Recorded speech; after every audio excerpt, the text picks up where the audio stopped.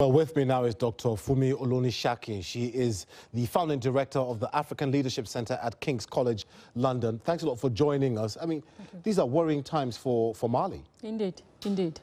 Because no one really expected that this level of escalation would have taken place within a short period of time, despite the sporadic violence that we've been witnessing the past few months or so.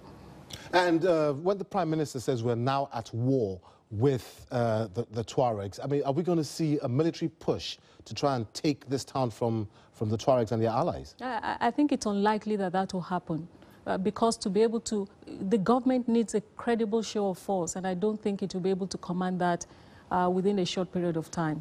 And I don't think it's in the interest of the international community at this point in time to watch the government of Mali begin to declare war and go to war with the Tuaregs. Well, you mentioned the international community. Of course, they had troops in Mali. They pulled them out gradually up until last year.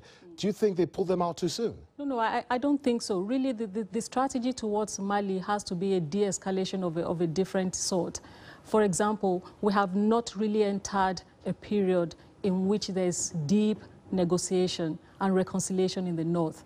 And I think the international community, MINUSMA, a whole range of actors, and the government of Mali will do well to begin to think about the long-term reconciliation of that region. So, I mean, how does that happen? If the Tuaregs say they want a separate state and the Malian government is not ready to give up any territory, how do you reconcile both parties?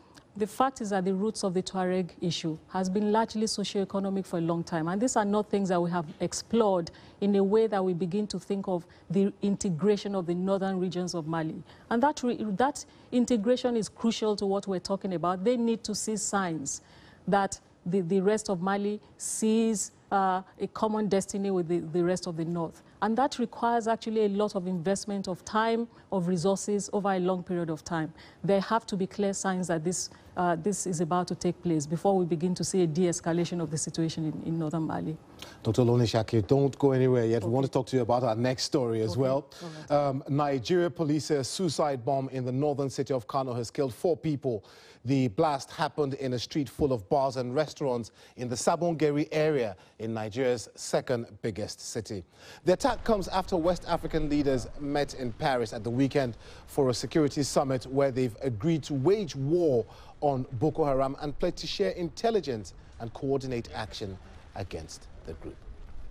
Well, Dr. Olonisakin is still here with me. Do you think now there's a will between Nigeria and its neighbors, Chad, Niger, and Cameroon, as well as Benin, that's been dragged into this, to fight Boko Haram together?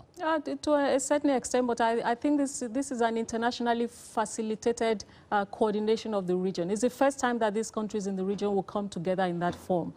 So one can say a measure of will, if only for the fact that they all realize that they probably face a common challenge, if not in the form of Boko Haram. For Cameroon, Boko Haram is a threat to them, but in form of this sort of terror activities that are beginning to plague the region. But I think there's a bigger challenge here for Nigeria. Nigeria needs to decide whether it will be dictated to gradually by the international community or whether it indeed has a will to do what it takes to remove the threat of Boko Haram.